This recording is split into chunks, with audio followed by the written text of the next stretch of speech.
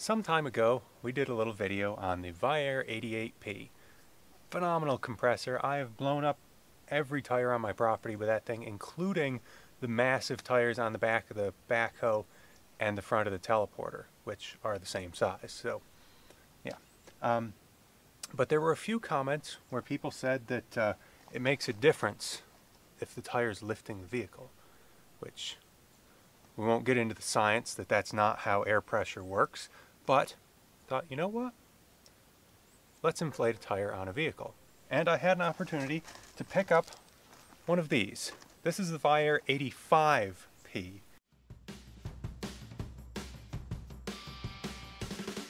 So instead of using battery clamps like the 88P does, this has a cigarette lighter plug. Now, that was a little bit of a challenge because I don't smoke, so I've removed a lot of the cigarette lighter plugs in my vehicles and exchanged them with USB charge outlets.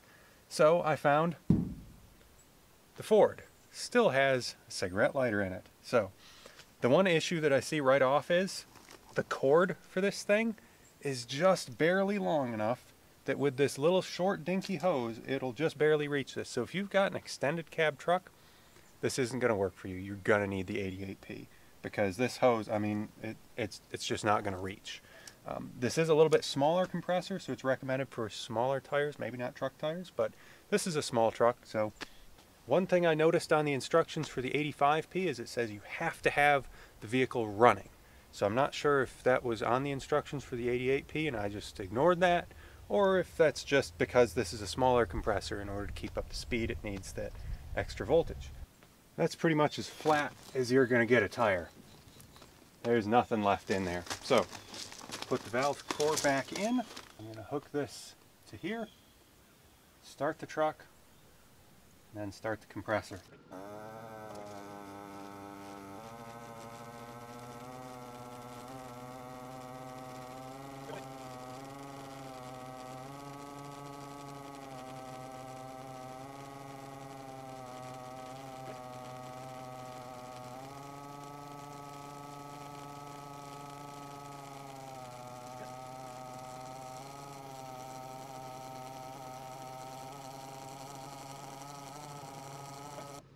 4 minutes, we're at about 28 psi, which is a little low, but I mean, it's probably about where the tire was, so probably the tire was a little flat to begin with. But I'm going to look and see what the rated pressure is on this.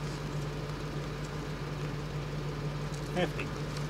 It's rated to 50. So after 4 minutes, we went from 0 to about 28, almost 30 psi. Let's see how long it takes to get it to 50.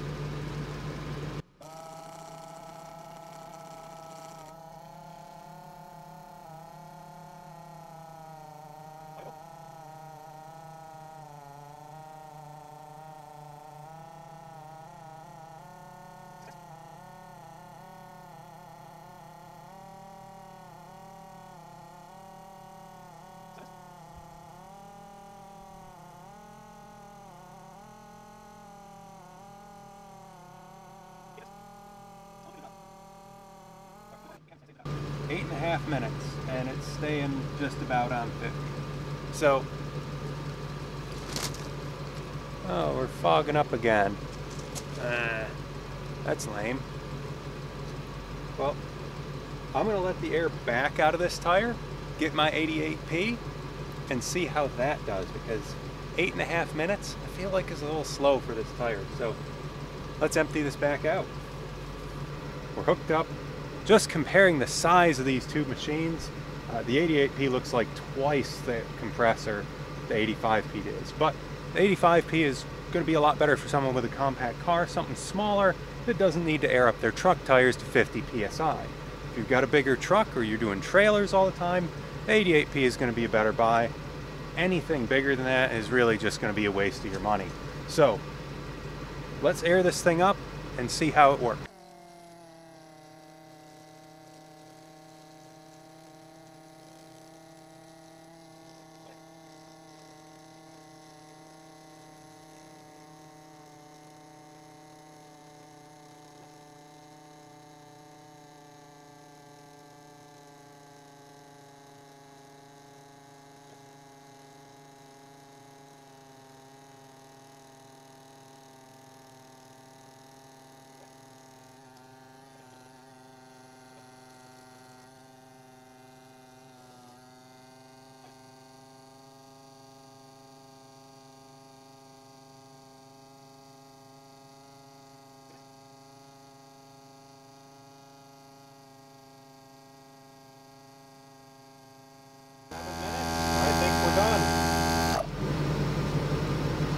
yeah, staying right about on 50.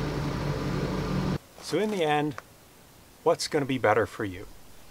The 88P, which is a little faster, but also a lot bigger and a little bit harder to hook up, or the 85P, which is a little easier to hook up, has a shorter hose, but is more compact. Well, I guess ultimately it comes down to how many tires you're going to be inflating, and how much space you want to give up in your vehicle. If you've got a big truck that you're taking off-road, the 88P is going to be perfect. Much bigger than this, and they start getting into kind of some stupid things where it's more complicated than it needs to be. This thing, you plug it in, you hook it up, tires inflated. Easy enough. And let's face it, if your tire's completely flat, which it's unlikely to be, this is going to be way faster. If you've just aired down on a trail and need to air back up, it's going to be way faster. If you're a little low on air in your compact car, the 85P is going to take up less space in your trunk and be easier to use. You just plug it in the cigarette lighter and air up your tire and you're on your way. So ultimately it comes down to what you need. For me, the 88P is the obvious choice.